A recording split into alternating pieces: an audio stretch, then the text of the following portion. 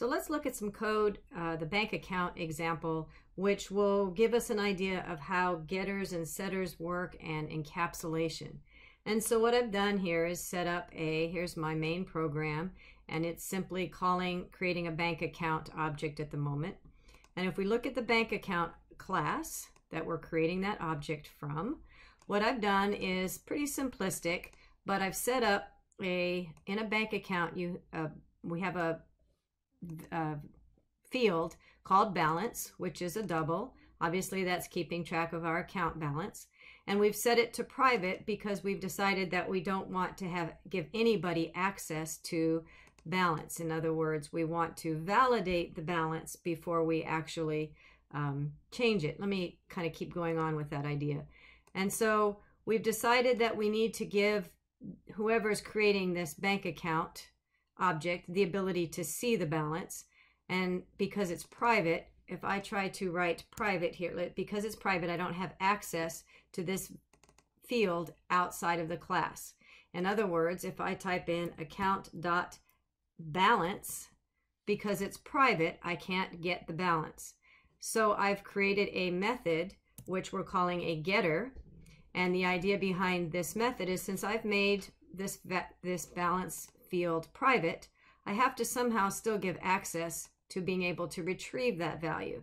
And so I've set up a method that is called getBalance, which will return the balance. So this is the only way that any user of my class will have access to the balance. So in other words, account getBalance, well, now I can certainly see the balance. And so I'll probably want to console log that if I wanted to. So now I've given users the ability to get the balance, but I've taken away the ability for them to just randomly set the balance. So I can't have somebody say balance equals $4 million. I don't want them to obviously be able to just change that, which is why I've made my class private. You can't just go in and willy-nilly change your balance, as cool as that would be for whoever has that account. Wouldn't be so cool for the bank that owns that account. So now I've made it private, so you can't just change it whenever you want to, but because it's private, I have to give the user of the class the ability to see the balance. So how about setting the balance then? Well, I still, as a user of this class, might want to withdraw my money out of my account, and so I have to somehow still give the user of this class the ability to set the balance. But because I've made it private, I can now write a method that sets the balance based on criteria. In other words, if you don't have the money in the account for the withdrawal you want to make, you can't make that withdrawal. And so now I'm controlling the balance via my class, which is why I made this private. You can't just change the balance whenever you want. You're going to have to be able to change your balance through this method that I'm creating. And because I'm creating a method, I have control over whether or not that balance is being changed or not. So I'm going to first check to make sure that you have that money in the account in order to make that balance, to change that balance, or to give you the money, in other words. Otherwise, you get this message that says no can do. So let's see these examples in play. Well, first of all, I can see that my first problem is going to be, as the creator of this class, is that I haven't really set up an initial balance, have I? I've just sort of said, well, if I try to send, for example, right now, if I try to create account.getBalance, or set balance, sorry, that it's available, but no matter what I put in here, whether I put $30 or $50, I don't have anything set for my balance. So this is still not quite, I can't quite use this yet. So that's when a constructor comes into play, and I'll just go ahead and use that now. So I'm going to create a constructor that is, remember, constructor is a method that gets run anytime an object is created, and the constructor usually has the same name, or does have the same name, of the class. So I'm going to do a public constructor. It's going to be public. A constructor does not have a return value, so public bank account. And what I'm going to say is, at the time of creation, when you create this object, I have to have a starting balance. So in order to create an account, you have to have a starting balance. And I'm going to say, just for clarity, starting balance. And so that every time a new object is created, you have to send over a balance, and I can then use this starting balance to set a balance for this account. So I will say balance is equal to start balance. Okay, so that's all well and good here. So now you can't create a bank object without an initial balance. So notice that I cannot, because I have now written a constructor, I no longer get to have a bank account or an object without sending some kind of data, which is why I'm getting an error message. The error message, if you look at the gray box, says there is no argument given that corresponds to the required formal parameter start balance, okay? And if you look at the line on top of that, it says bank account, parenthesis, double start balance. So what that's telling us is that we cannot create a new bank account unless we send it that starting double, which is what I've set up here. So I've now restricted the ability. You can't create an account unless you do a starting balance, and let's say we have a starting balance of 500. I've now satisfied the fact that I've created a bank account object that must have a starting balance. All right. And so then the idea is that back to this original thought, now that I have a starting balance, I cannot just change the balance to whatever I want because this is private. So in order to change the balance, I have to, I'm going to erase that. You can see that that's all red squiggly lines and not working. Instead, in order to change the balance, or in this case, I'm thinking make a withdrawal, I have to run this set balance method, which is set balance, therefore going to check the withdrawal amount and make sure that it's valid. And if not, it's going to print out a no can do. So let's run this and see it actually happen. So let's run the set balance, and then when we're done, account and then get balance will print out our new balance. I guess I'm going to have to, it's returning a value, so I need to console log, which is the wrong language, system.console.writeLine, and then whatever gets returned from get balance. All right, so let's see that work. Oh, it's a method, so I need to make sure it's in parentheses. There we go. All right, so let's just debug this and run it so we can see it working. So debug, start debugging, and I'll watch what happens here. And so let's see. So the first thing that happened was bank account.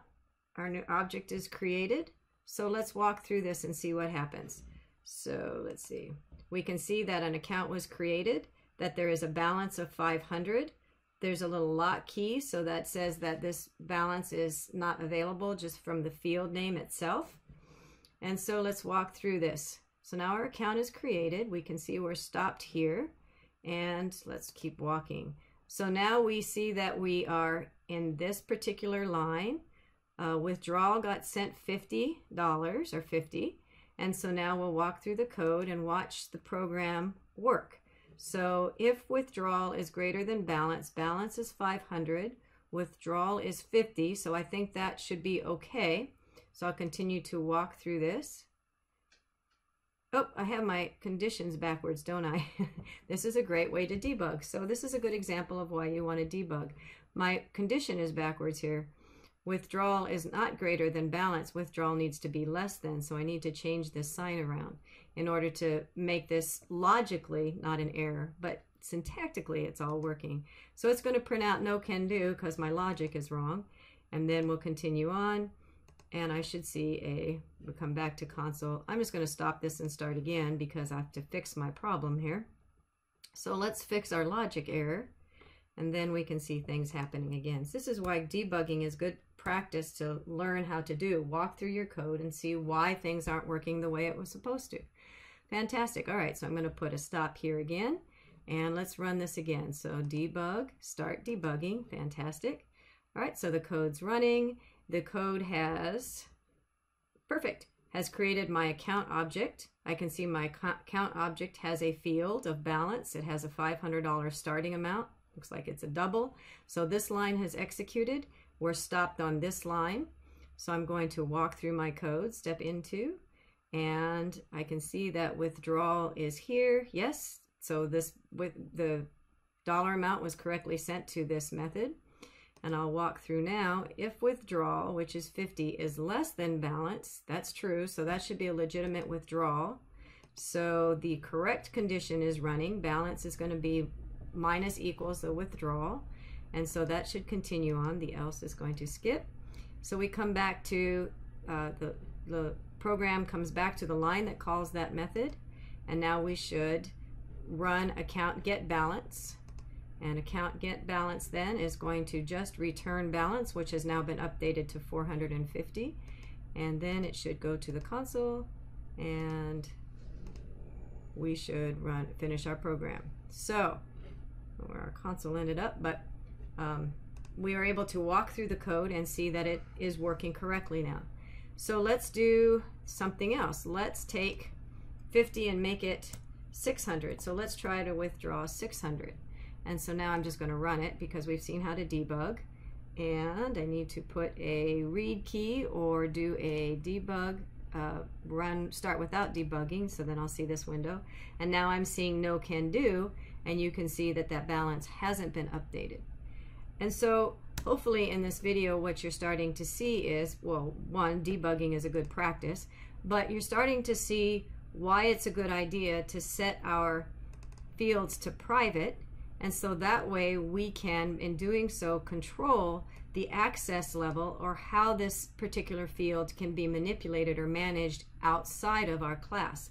In this case, we made balance private. In making it private, we had control over the ability to see that field and or to update it.